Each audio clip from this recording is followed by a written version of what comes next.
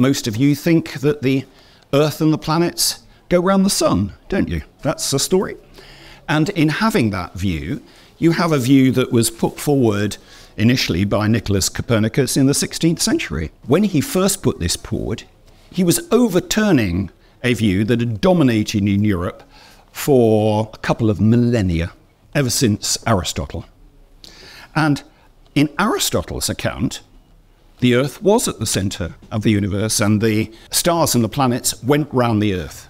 And his explanation of how this worked were that the stars were on sort of giant spherical spheres that we couldn't see. They were sort of transparent. He called them crystal spheres.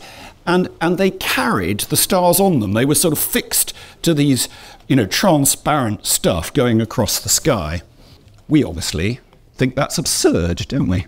But did this mean that before Copernicus, we couldn't predict the positions of the planets? We couldn't predict when eclipses would take place?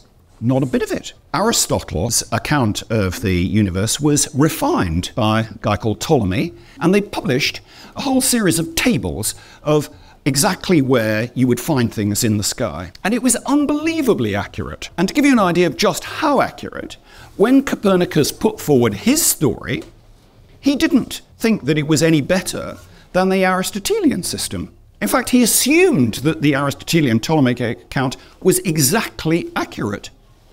It wasn't for more than 200 years after he put it forward that there were any ways in which the heliocentric world, as it's known, of Copernicus was seen to have any observable benefits. And there are some people who would argue that we can correct, as it were, the Aristotelian account in order to get it just as effective now as the heliocentric account. So what's going on here? We assume that it's wildly wrong. So how's it so accurate?